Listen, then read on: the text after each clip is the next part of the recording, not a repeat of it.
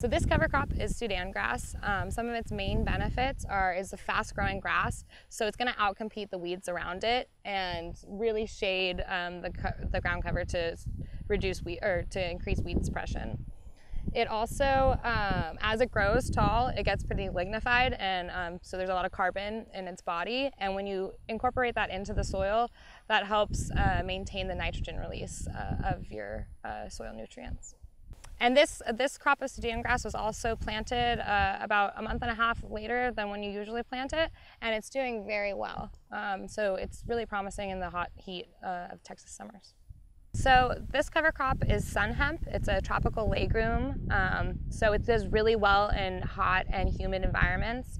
One of its main benefits, since it is a legume, it's adding nitrogen to your system through nitrogen fixation. And it also, as it gets taller, it gets a pretty large canopy, it'll flower these great yellow flowers that attract beneficial pollinators to your system. So this cover crop right here is Lablab.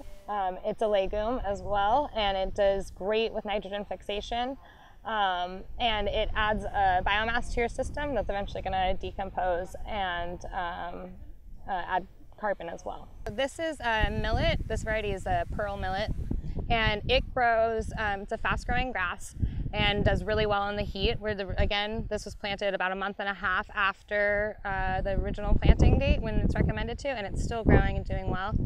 At the end of its life cycle, it will have a head of grain on top of it, and that was the main reason the farmer wanted to grow it here, is because he has chickens and goats, and he was looking for a cover crop that would reduce weeds but also be good for feed for his animals on the farm.